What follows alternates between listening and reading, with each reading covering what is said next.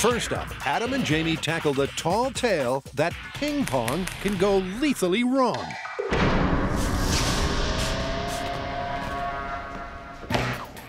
Really? A ping pong ball can kill you? That's the myth. There's no way it has enough mass to actually penetrate anything. 18-0.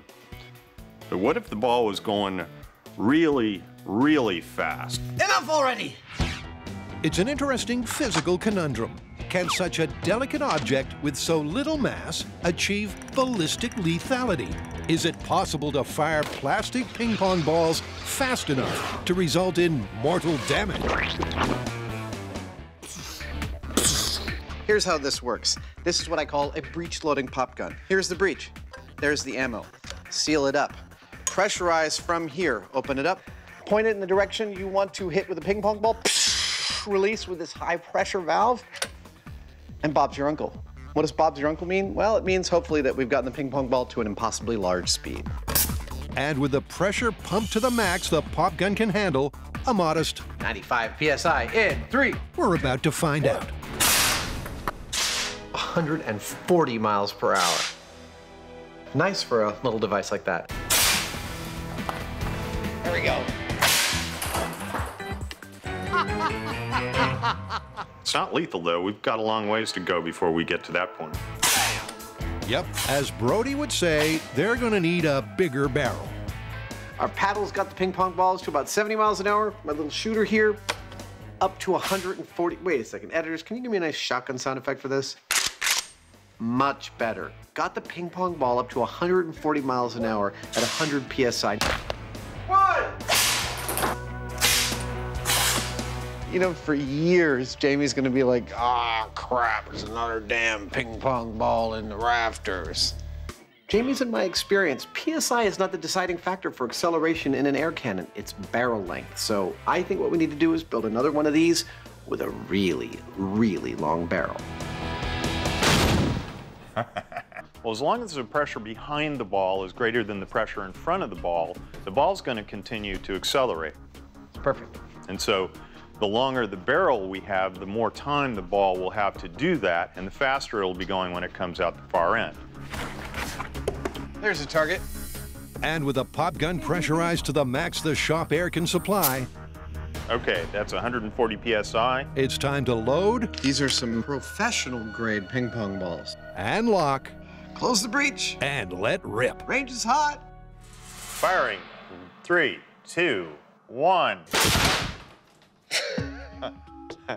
I just see a hole at the other end.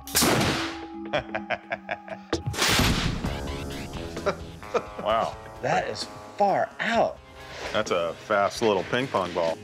Wow. Well, our 80-foot-long barrel sent this ping pong ball through an inch-thick piece of honeycomb cardboard, which in and of itself is not that incredible a feat, but it left a visible mark on 3/4-inch plywood. That is something more than I expected. It certainly banged up the backboard. But what about the crunch numbers? 453 miles per hour. That's a good place to start. Absolutely. So we got this ball going 453 miles per hour. That's really fast, but I have to say, I don't think it's lethal. Based on what I'm seeing with this ball, it might break a rib, it might give you a really nasty bruise, but it's not gonna kill you. However, the damage done was 10 feet from the muzzle. And the air resistance over that distance is significant for such a lightweight object. So what would happen if the target, say a glass of wine, Cheers. was much closer to the barrel? Ammunition? We're gonna fire our ping pong ball at a few different types of objects to see what it does. Range is hot. On your call. You never know what you'll find out. 3, 2, 1. Wow. That was really lovely from here. The sound of broken glass, the cloud of red liquid was deeply satisfying. But what does it tell us about the power of ping pong? So what does 453 miles per hour mean to your average glass full of wine? Wow. Now, before the ping pong ball gets anywhere close to the glass, the air in front of it has to escape from the barrel, and that's what's happening here. That air is escaping at probably something approaching 453 miles per hour, and it's starting to peel the liquid out of the glass. That's the Bernoulli effect. Look at that. That is far out. It's like it's boiling. It's like it's on fire. The glass is half empty at this point, and the ping pong ball still hasn't shown up to the party. Oh, I think bad things are about to happen. Now when the ping pong ball shows up and it touches the glass, everything shatters. But notice that the ping pong ball's mass is still so light, it doesn't actually go through the glass. It actually bounces off the liquid of the wine that's still remaining in the glass. That is a beautiful shot. Beautiful, but not nearly lethal. It deflects rather than penetrates. So to make a mortal mark, they're going to need more speed, more momentum, and a step into the unknown. This has never been done before. It's scary. Here we go. Whoa! Holy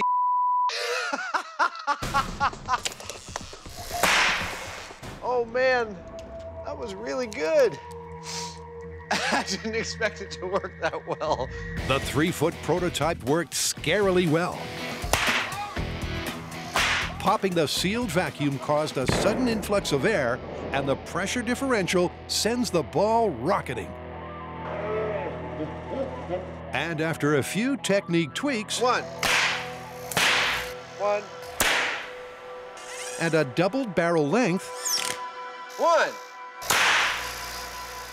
Adam measures rocketing at 375 miles an hour. That is mighty respectable.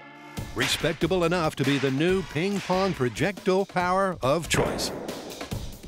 Well, the vacuum trick for launching a ping pong ball out of a short length of tubing is working gangbusters. I actually got 375 miles an hour on a ping pong ball out of this measly 6-foot tube. That is awesome, and this is where I'm going to concentrate my energy to get the fastest ping pong ball possible. All right, we're ready. Based on the theory that bigger barrels are better, It's taking a little longer to pump this out. Yeah. the guys have rigged the vacuum pump to their enormous 80-footer. There's plenty of nerves, This has never been done before. It's scary. high expectations, Here's a world first. and energy waiting to fulfill its potential. Ping pong bazooka in 3, 2, 1. But it's an unexpected and disappointing dud. That's no good. Here's our ping pong ball. That wall is where we want the ping pong ball to be embedded in. 1. Something's not working. But it's reaching close to the end of our tube and then somehow bouncing back a little. Well, not somehow. See, air rushes in this tube behind the ping pong ball. There's vacuum in front of it, but that air sneaks past the ping pong ball, and it looks like it's providing a cushion that's actually causing it to spring back once it reaches the end. So it's not attaining enough speed or momentum to bust out. 1. Nope. Didn't make it. It tells me that we've made this tube too long. Yep, that cushion of air decelerates the ball to the point that it doesn't have the force to pop the packing tape. So, as Brody wouldn't say, they need a shorter barrel. Question is, how short? We're gonna use the high-speed camera to find out where the ping pong ball is no longer accelerating. Then we're gonna cut the barrel there and hope that that works. All right, speed test, here we go. 3, 2, 1. Several tests, and sums later, 1. they find the ball maxes out 30 feet along the barrel at an astonishing velocity. 8:29. We're well past Mach 1 here. So a quick reset at the requisite length, Boy, was that tough. and the guys are expecting Let's do it. the ball to bust out of the packing tape at over 800 miles per hour. 1. That would be a supersonic ping pong ball. Sounded fast, but who knows what that meant. What it means is 275 miles per hour. We're getting less out of a 30-foot barrel than I was out of a 6-foot barrel. Yeah. a frustrating miscalculation. What the It's only coming out of the barrel at 192 miles per hour. The shorter barrel means the ball is now accelerating enough that it can burst free. But the air cushion is still an issue. Failure is apparently the only option. With this new piece of tech, Adam's bringing a little rocket science to the ping-pong party. And to understand what it is and if it works, Adam's first testing a short barrel prototype. Part of this rig is very familiar, but the addition of the choke. Oh, kidding. After I pull a vacuum, I'll put this on here, thus making this a sealed pressure chamber behind the barrel. Vacuumizing. When I feel like I've got a full vacuum, I then hook shop air pressure up into this, and the extra 40 to 60 to 80 PSI that comes out of here will burst this piece of tape, sending everything going, supposedly, much, much faster. I really hope this works. 3, 2, 1. Whoa, whoa. Wow, wow. The blast of pressurized air popped the vacuum and added extra energy to the equation. But just how much? 779 miles per hour. Mama. That's what I'm talking about. What Adam's talking about is that after all their hard work, they have a ping-pong ball faster than the speed of sound. That's quicker than this and this. So where next from here? So this is now a working proof of concept. We found out about this technology of adding a choke, like rocket science. Rocket science uses a choke to make jets and rockets work, and we put it here with some pressure behind it, and we got 779 miles per hour. So now, we're gonna go to a bigger location. And what a location. Don't you wish this could be our shop? Boy, do I. Here at fabulous Fort Mason, Adam and Jamie will definitively answer the question, how fast can a table tennis ball fly? One down. And then test its lethality by supersizing their prototype ping-pong pop gun barrel. And that's the last one. And the pressurized choke chamber. Back in the shop, they've used less than 100 PSI to pop the packing tape vacuum. Now, they're ramping it up to 500. Ready? Ish. And they want to deliver that massive blast I hope you don't break my arm. fast. I think that was pretty good. I think that was pretty good.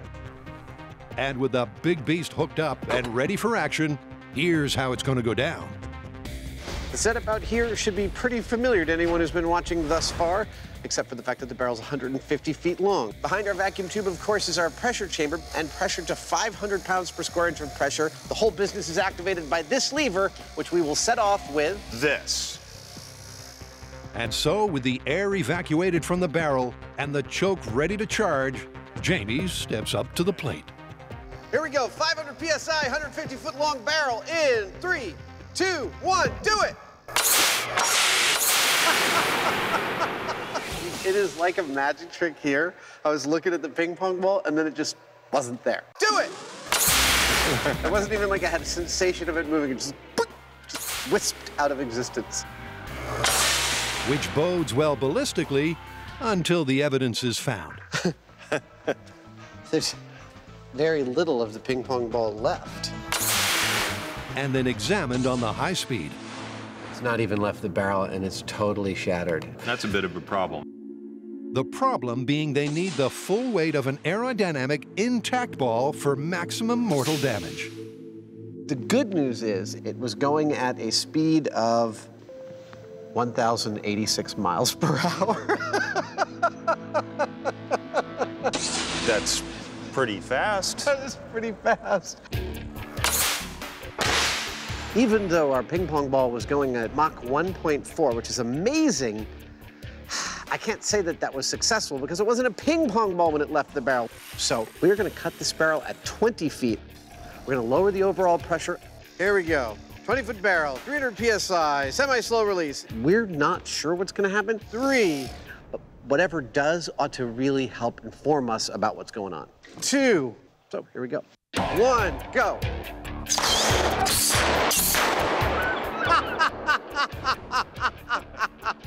That was an ever-loving smack of a bang. That was a hell of a bang, and that ball is rolling. The ball is intact.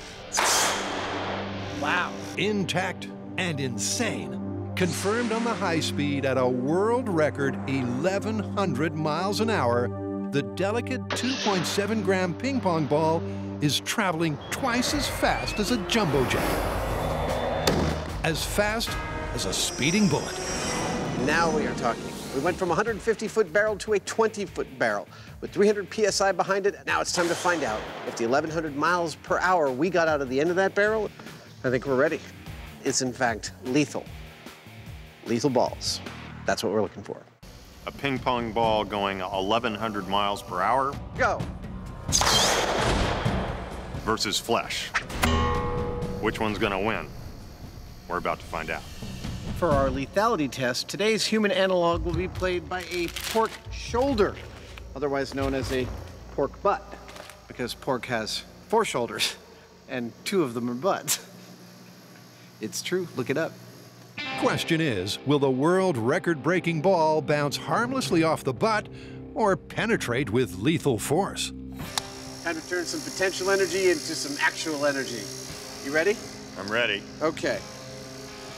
Short barrel, 300 PSI, lethality test with a pork butt in 3, 2, 1, go.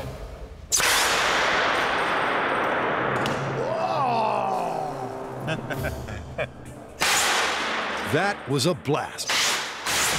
Literally. But how did our porcine pal fare? All right, let's look at the damage. Ooh.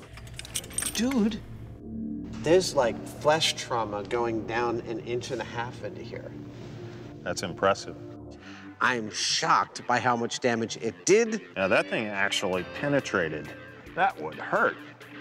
but I think we still need to call that this is a non-lethal hit. It did not penetrate all the way through the flesh or leave some gaping wound, and barring some lucky hit, that is not a deadly hit. This is a substantial flesh wound, but it ain't lethal. Yep, despite the extreme air pressure and a supersonic ball making the pig fly, the impact did not mortally harm the hound.